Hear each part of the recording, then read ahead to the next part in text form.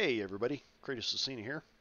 Today we're driving the WZ-120, or I guess 1224, WZ-1224. And this, developed in the 1970s, this was meant to be a replacement for the Chinese Type 59, which is a replacement, or which is a Chinese edition and almost a direct copy of the Soviet T-55. And with the whole world starting into their next gen tanks, China wanted one too. And so they began focusing on kind of a rather substantial tech package. And what they got was this tank that had a lot of innovative tech for its day. It had an autoloader, it was a welded turret. Oh, oh man, swing and a miss on that one.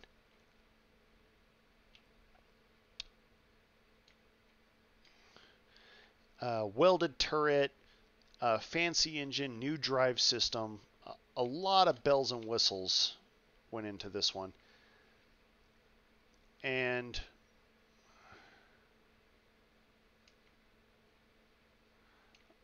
I don't know what happened to that missile. Technically, it hit me.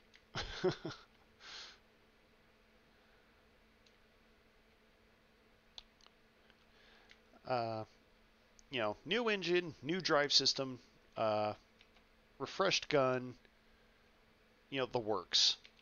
And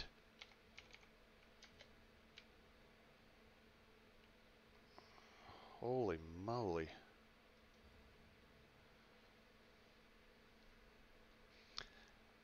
What they got, though, it was too complicated. There was too much going on with this particular vehicle.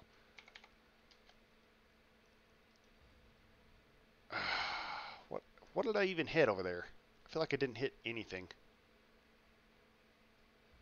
Oh, come on!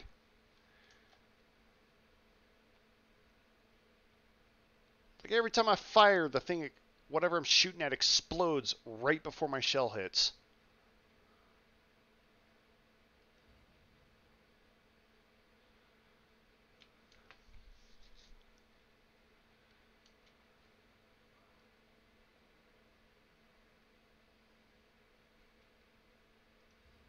Yeah, got him.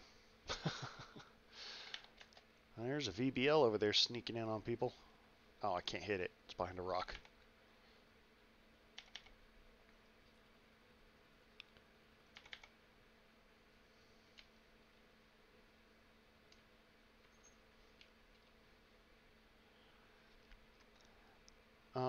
The hyper-complicated gun was a huge part of the issue of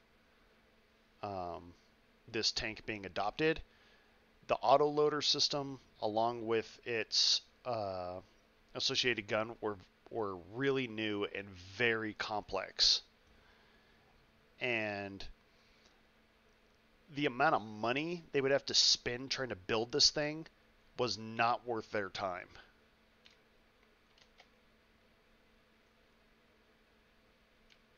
Or, it was not worth China's time and money. And so China let it go. They canceled development, but phases of the development of the WZ did move forward in other vehicles. Holy crap. Really? We're doing this? Man, like everything's hitting me.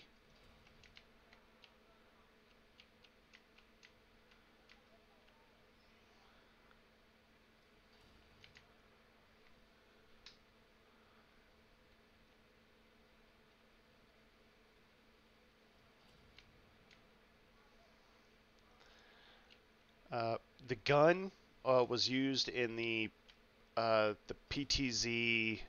What was that thing called? It's the Chinese tank destroyer. The gun became part of that program.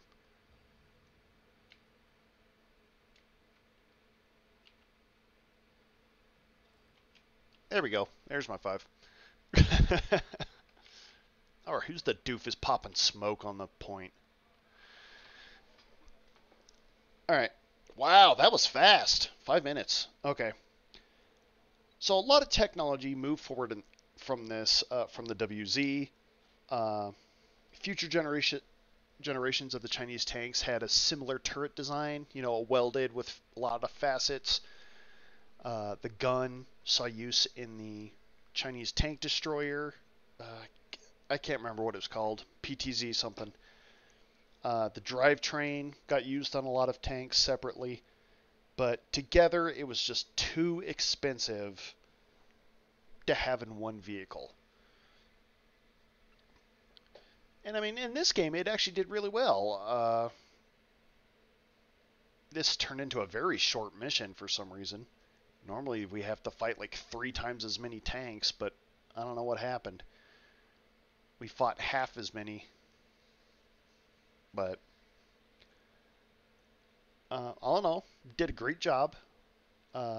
Seems to have okay defense. It might be a little soft and squishy against missiles, but it's not bad. The gun is very powerful, and the auto-loading system, in real life, very expensive, but would make sense for a vehicle like a tank destroyer where you just kind of park it and then fire and fire and fire and fire and fire, and you just try to keep an area clear, or make an area clear of enemy tanks. Well, with my 5 kills and 4,600 damage, I hope you enjoyed that particular battle. If you did, please like and subscribe. Huge thank you to those that already have. Comment down below if you'd like to see a tank in battle, and I will see you guys in the next mission. Until then, have fun.